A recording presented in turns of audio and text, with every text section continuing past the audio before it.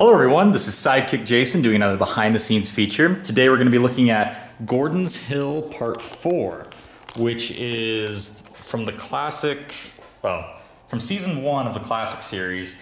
It is the last part of the different curves that they put on Gordon's Hill. And it only appeared in 4 episodes, but I thought it was cool that it kind of showed, because everyone thinks of the other side of Gordon's Hill, with the ocean in the background and the curve and the slope. But this is the other side, which pretty much is them coming down from the summit, and it curves back around. So, I mean, if going in the same direction as the incline. So, I like this set. It gives something different to Gordon's Hill, so it's not just straight. I hate that it's like that in the classic series, that it's not, it's not an interesting hill that the trains, have to climb, and it's just kind of like, you can see it all, they can put it all in one shot, and I don't like that.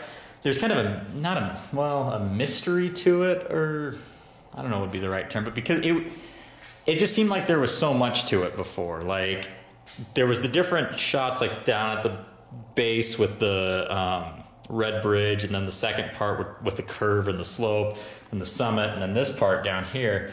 And like, they could almost splice things in between too. Like, in some episodes there's like that little bridge that they cross over and stuff. And so like, I liked that because it made Gordon's Hill seem like it was actually this big thing, and it wasn't just like, oh, I can see it and I'll just go over it. It was like, oh wow, like I've got to actually, weave my way up through it and whatnot. So that'd be like really cool if they brought that back to the classic series. Not the classic series, to the CGI series. But I don't know if they will or not. I doubt it. They've got bigger things to worry about. And I mean, if I had to choose what they brought back to the series, it would not be my top priority. But yeah, so I hope you guys enjoyed it. I pretty much... I filmed on Lower Tidmouth yesterday, and I literally kept the same setup for the most part. Like, these are the same, it's the same walking path from Lower Tidmouth, so you can literally like envision that Lower Tidmouth was right there. So yeah, I just kind of redressed the set and fixed some things, but it saved me time and setup, and it worked great. So, well, I hope you guys enjoyed this. Hope you liked seeing this behind the scenes feature, and I will talk to you guys later.